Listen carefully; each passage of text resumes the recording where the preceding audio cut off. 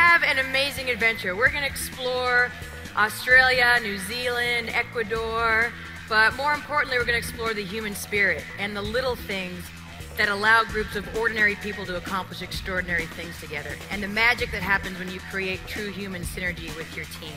In 1998, she helped Team Solomon Presidio become the first American team to ever win the prestigious Raid Gauloise. Robyn's team brought home the Eco Challenge Championship. This is her real job as a firefighter. Tell me if this isn't your life. You've got small teams of men and women working together, trying to make it through a series of checkpoints towards a seemingly impossible goal under intense time pressures and changing market conditions, and trying to do it better than anyone else in the world. Yes? 76 teams made up of 4 people. Each had to travel through the wilds of Borneo, day and night with little sleep.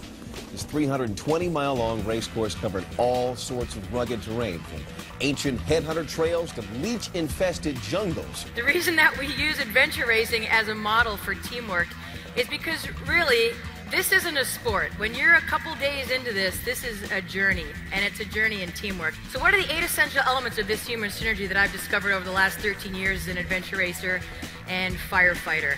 Winning is not what you do, but winning is who you are.